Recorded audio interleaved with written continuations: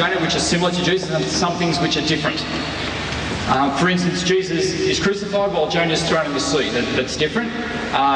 There's a very big difference in that Jonah is disobedient and runs away while Jesus is obedient, so that's a fairly big difference. And the other one is Jonah goes to the Gentiles, the foreign countries, while Jesus does his ministry within Israel. So there are a few differences.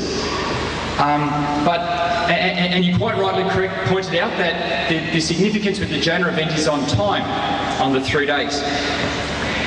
I read the Bible all the time. I've actually spent part of my holidays, I read the Quran, and so I take the scriptures very seriously. But I know that in order to get the full picture of something, you have to read all of it. You have to read the whole book. So I just want to read a bit more of Matthew, where Jesus speaks again about the 3 days. This is from a translation of the Bible called the NIV. It's Matthew chapter 16, verse 21, and it says, "From that time on, Jesus began to explain to his disciples that he must go to Jerusalem and suffer many things at the hand of the elders, chief priests, and teachers of the law, and that he must be killed and on the 3rd day be raised to life." And so I think when you read all of it, it is saying that the 3 days I'm going to die. I've got some other references up here as well as to those, but they're all fairly similar where they talk about Jesus dying. I just want to know what you say that, because there are many verses in the Bible, I don't know how much time I want to take up here, but where Jesus says, I did die. My son, you have to agree with me that what Jesus was talking about, the sign of Jonah, that sign was a miracle. Sign means a miracle. You have to. It's not a road sign. Stop, yield, go. It's not a road signs. There were no road signs in Jerusalem 2,000 years ago. So he's not talking about road signs. He's talking about a miracle. The Jews want a miracle from him, not a road sign.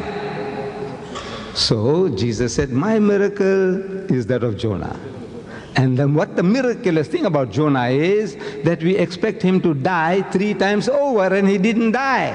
You see, if I had a gun and I lose my temper and put 6 shots through you, to your heart, and it's shattered, and you die, is that a miracle? Is that?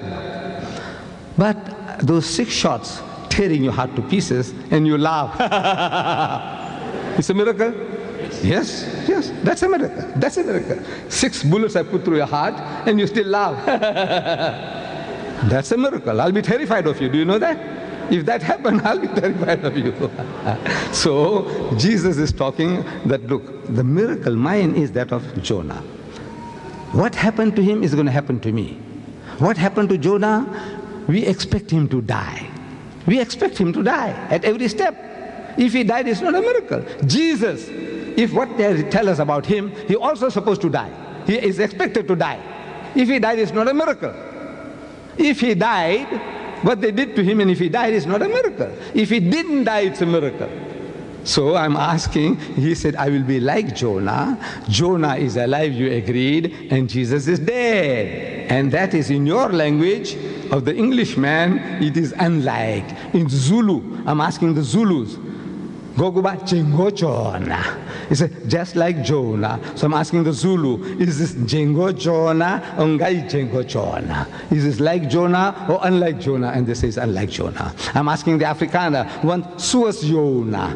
You know, like Jonah, Suas Jonah. I'm asking the Afrikaner, is this Suas Jonah or Ni Suas Jonah?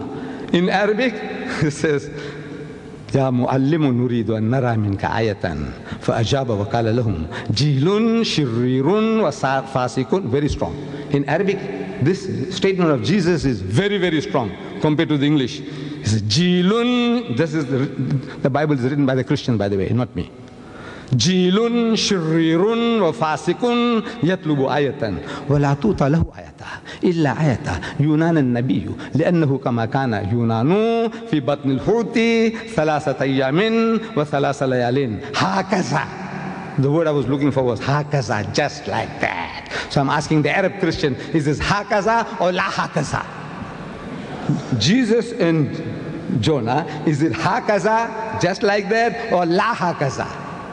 He says, no, it's la hakaza. So, come on, you prove now that this statement is a revelation from God. The Holy Ghost inspired Matthew to to write it down, then it is proving that Jesus is if I was a Jew, I'll never accept Jesus. As a Muslim, I believe in Jesus as the Messiah, one of the mightiest messengers, as a Muslim. But as a Jew, I said, look, this man was put to the test and he failed again and again. He's failing. According to the test that he himself lays on himself, he is a failure, he is an imposter, and as an imposter we killed him. I would have said that if I was a Jew. But as a Muslim, I say I believe that he was a true messenger of God, and you have misunderstood everything. You have misunderstood. May I just say something on that? You are right. If you were to shoot me 6 times through the heart, right, and I was just still standing here, that would be a miracle. Of course. But if you were to shoot me 6 times through the heart and I was to die, be buried, and then I came back to life, that would also be a miracle. Right, right. So it still can be a miracle. First we have to certify that you were dead. Yeah? Well, if I was shot 6 times through the heart, I would be dead. That's what is assumed now. Now Jesus, look, 3 days after his alleged crucifixion, he goes to that upper room where they had the Last Supper. I'm giving you another proof that the man didn't die. Proof from his own mouth. He goes to that upper room where they had the Last Supper. And he goes in and he wishes his disciples in the Hebrew language, Shalom Aleichem. Same as Salam Alaikum. We say Salam Alaikum, the Jews say Shalom Aleichem. Same, means peace be unto you. And when he said Shalom Aleichem, his disciples were terrified. I'm reading your John, that the disciples were petrified, terrified. So I'm asking, why would they be terrified? Because when you meet your long-lost master, your grandfather, your teacher, your guru, your prophet, your Messiah, the Arab and the Jew will embrace one another, and that is his way, the Arab and the Jew. But instead of doing that, they are terrified. So I'm asking, why were they terrified? So Luke chapter 24, he gives the answer. That they were affrighted because they thought he was a spirit.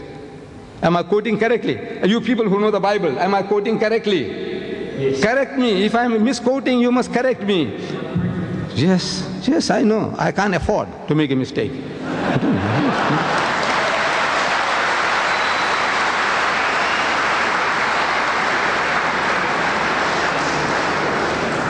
So I said, why would they think? And they thought he was a spirit. So I'm asking, did he look like a spirit? Did he look like a spirit? And everybody says no. Then I said, why should they think the man is a spirit when he didn't look like one? The Christian is puzzled. Why would they say that they thought he was a spirit when he didn't look like a spirit? So I said, look, I'll help you. I'll help you. You see, the disciples of Jesus, they had heard from hearsay people talking that the master was hanged on the cross.